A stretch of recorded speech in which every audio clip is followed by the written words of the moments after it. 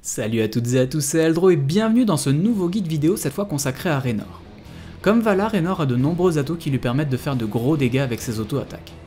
La particularité de Raynor réside dans le fait qu'il ait une survie hors du commun pour un assassin à distance, ce qui en fait un héros particulièrement bien adapté aux débutants.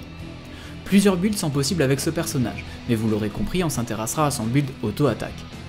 Son niveau 1 a de quoi rendre fou les adversaires un peu trop greedy, puisque j'en veux encore augmente le soin de poussée d'adrénaline de 50%.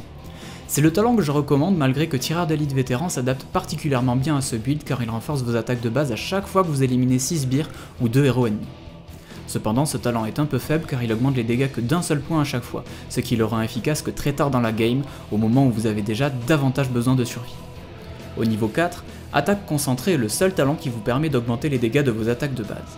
C'est donc le seul choix possible, Raynor ayant des atouts bien plus puissants qu'assaut vigoureux pour rester en vie. Le niveau 7 vous permettra d'obtenir de la vitesse de déplacement sur inspiration avec flambée révolutionnaire, mais ce n'est pas le seul choix possible. En effet, repli tactique vous permet de déclencher poussée d'adrénaline quand vous le souhaitez, en plus de réduire les dégâts que vous recevez de 25% pendant 4 secondes à son activation. Prendre Hyperion au niveau 10 vous donne un bon potentiel de zoning et vous permet d'ouvrir la voie lorsque vous pushez. Rebelle de Raynor aurait pu être utile afin de focus une cible très précise lors d'un teamfight, mais manque selon moi de puissance pour être viable à l'heure actuelle. De plus, les rebelles de Raynor ont tendance à mourir relativement vite lorsque vous vous trouvez face à des ennemis qui ont beaucoup de sorts de zone. Pour votre niveau 13, il n'y a pas grand choix. Tueur de géants est le talent qui vous sera le plus utile. Par contre au niveau 16, c'est précisément l'inverse. Personnellement j'aime bien tir précis car il octroie un stun de 1 seconde à balle perforante. Mais vous pouvez également choisir exécuteur si votre team est composé de héros avec beaucoup de contrôle. Si ce n'est pas le cas et que vous souhaitez quand même augmenter vos dégâts, Berserk ajoute un burst intéressant en augmentant votre vitesse d'attaque de 40% et votre vitesse de déplacement de 10% pendant 4 secondes. Ça peut être un choix intéressant afin de bénéficier plus souvent du bonus de dégâts octroyé par votre niveau 4, attaque concentrée.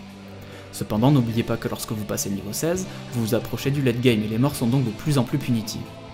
Enfin pour le niveau 20, Frénésie du Nexus met davantage l'accent sur vos dégâts alors qu'Éclair du Nexus vous permettra de sortir d'une mauvaise passe. Comme pour la plupart des héros qui ont accès à ce talent au niveau 20, je vous conseille plutôt de prendre Éclair du Nexus. C'est la fin de ce guide sur le build auto-attaque de Raynor. N'hésitez pas à laisser un petit pouce bleu si vous avez aimé et à donner votre avis en commentaire. Vous pouvez également vous abonner afin d'être tenu informé des nouveaux contenus que je publie. En attendant, je vous retrouve prochainement pour de nouvelles vidéos.